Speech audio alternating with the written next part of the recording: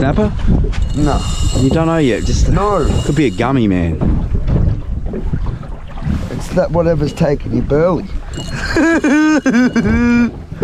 Because I've casted it out and I'm seeing it race up. Just fight it, I want to see it. Lock it up if you have to. Could be a snapper. That's 20. Oh!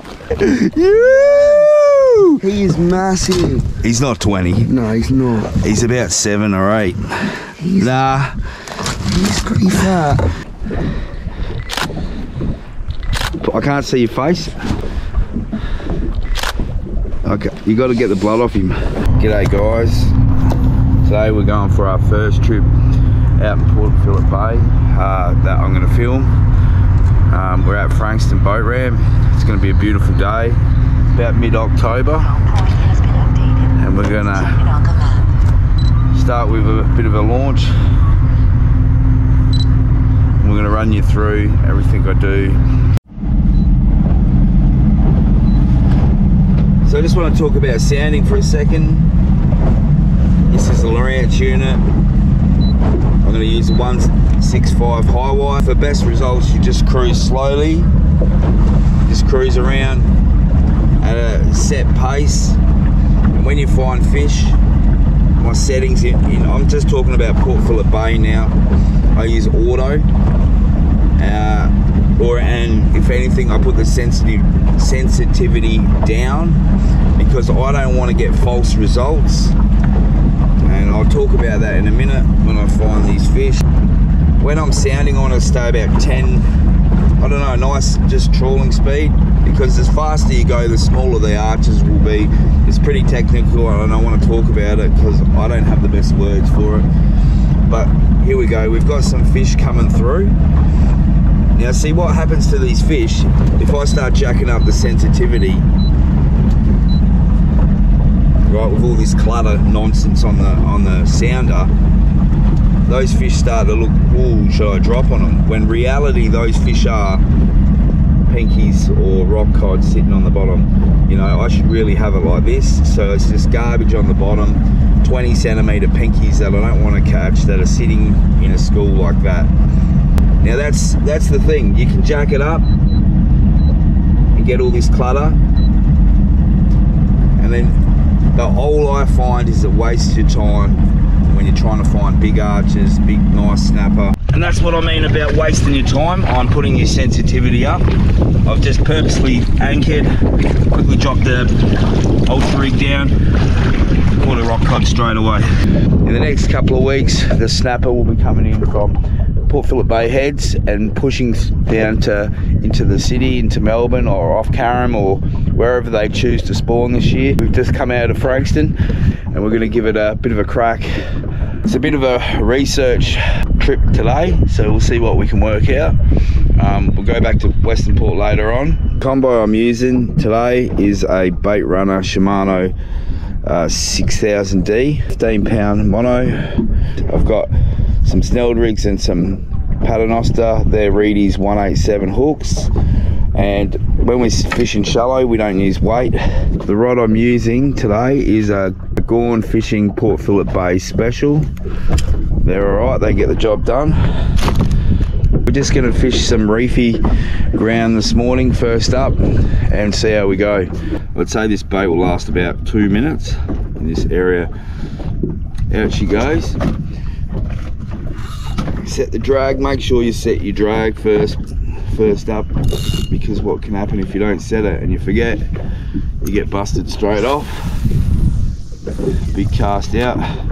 It's quite a snaggy area I'm fishing. It's very rare I use Baitrunner. I may have in the past, but it's not something I do. I just lock them up. If I drop a few fish, then I might consider using Baitrunner. At the moment it's got a run-in tide. That bait's already gone, it's full of pinkies. I won't stay here too long because I just can't stand the pinkies, to be honest. Lovely silver whiting, really good bait. And the humble pilchard,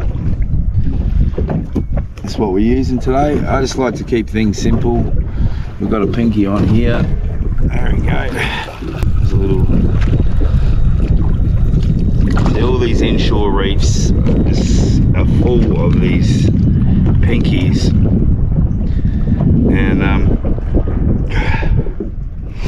like there's obviously ones that are size.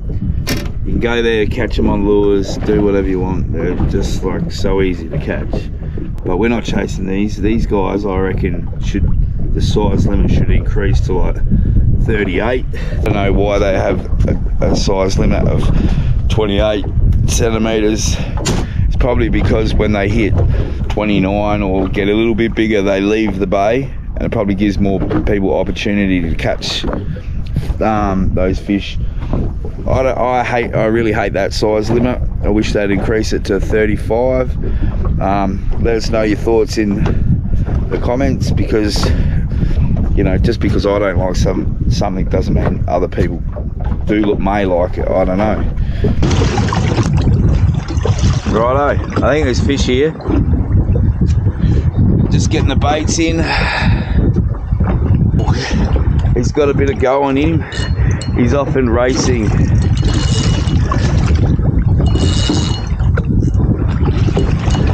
He's not a huge fish, but he's pulling drag, so that's alright. I wouldn't mind if he got off, because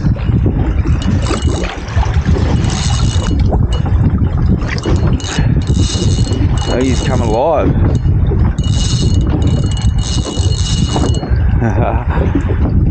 I miss Port Phillip. Oh, he might be better than I thought.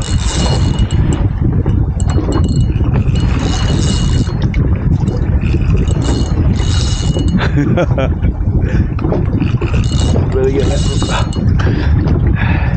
Not a huge fish, but he's alright, he's decent. We're on again. On the Ultra Rig, Reedy's Ultra Rig. It's a good fish. See, I just don't want to go too hard on them. There's no structure. There's nothing I can lose the fish to. So just having a medium drag setting is really important. I've got a double buckle. Yeah, look at that in the back. Oh yeah. Oh no. Oh no.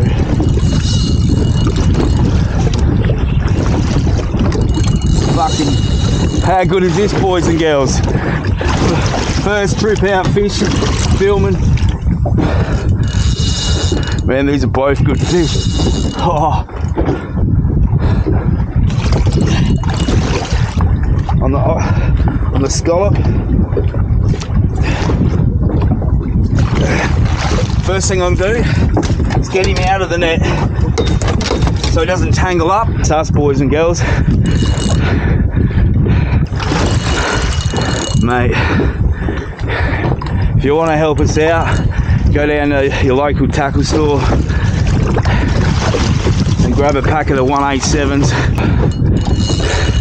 I'm a bit selfish today, come out by myself. I'm all about getting other people on the fish, but sometimes I just want to be a bit selfish and come and catch the fish, because it's bloody a lot of fun. So get your boats out here, get your family, get your kids and everything. Come out, enjoy yourself in Port Phillip Bay, because it's going to be a cracker of a season.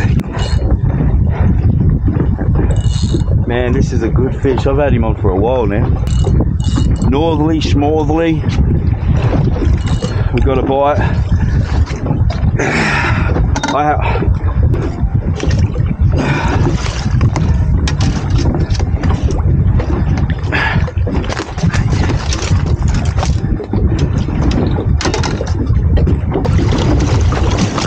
He's a good eater. I'm going to keep this. I've decided I'm going to keep him. It's early season. It's a male. Look at that. On the Reedy's Ultra Rig, buckled in the holder. On the 187s. He's down the cob. I'm going to run through an overview from what I just did then. So I went in shallow. I seen that the water temp was I think it was about 14.4. I just looked on my sounder, and I just didn't have a good gut feeling about in super shallow, which normally I do fish this time of year. I pushed out a little bit wider to about 17, 18, 19 meters, and I noticed that the water temp had come up a little bit. That little information there, that from 14.5 in shallow, and then when I went out a bit deeper off Frankston into about 19, for some reason it was a little bit warmer. It was a degree and a half warmer, and that's all I needed. That's all I needed to catch the fish. We got there on the tide change and we got it done. How you going? Someone's filming me.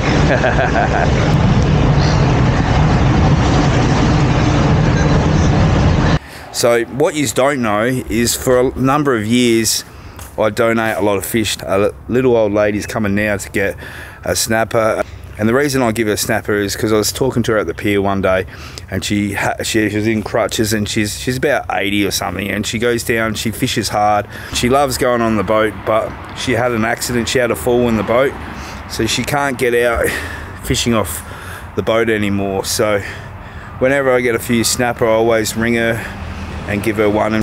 Thank you so much, I appreciate it. My absolute favourite thing about snapper season is watching my young kids struggle with a big fish.